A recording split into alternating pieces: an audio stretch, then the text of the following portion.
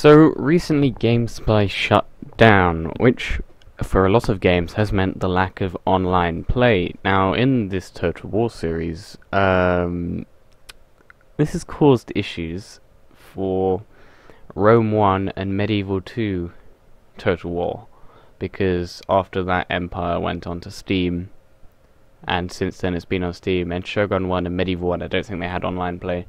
I didn't know, I never owned them. But Rome 1 and Medieval 2,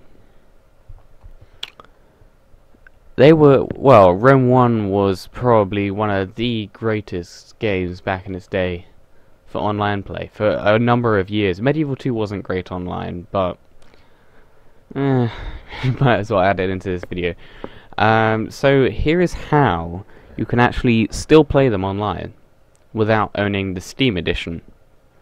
So what you need to do this is, firstly you need the disc CD thing and the box that it came with, because you need the CD key. Now because Steam are being very nice, hang on, if I can just move that up there. No, apparently I can't. Okay, we'll just do this then. You can actually activate it as a Steam game.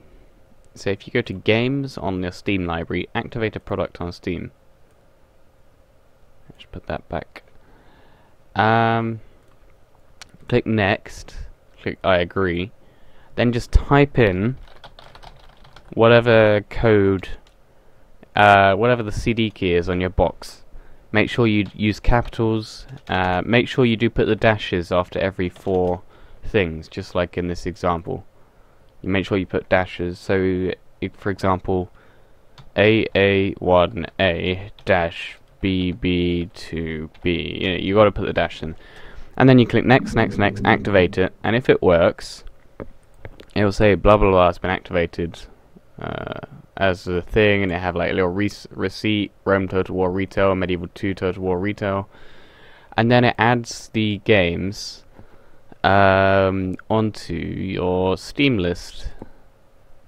And for those of you wondering, yes, Kingdoms and all the DLC and things are still there.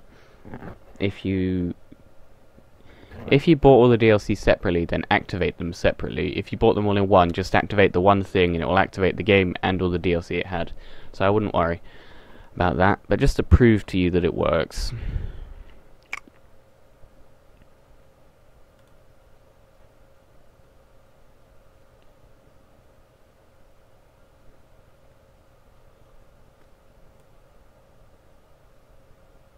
So Rome Total War Gold Edition here, so with the Barbarian Invasion and Alexander expansions, and Medieval 2 Total War and Medieval 2 Total War Kingdoms expansion pack.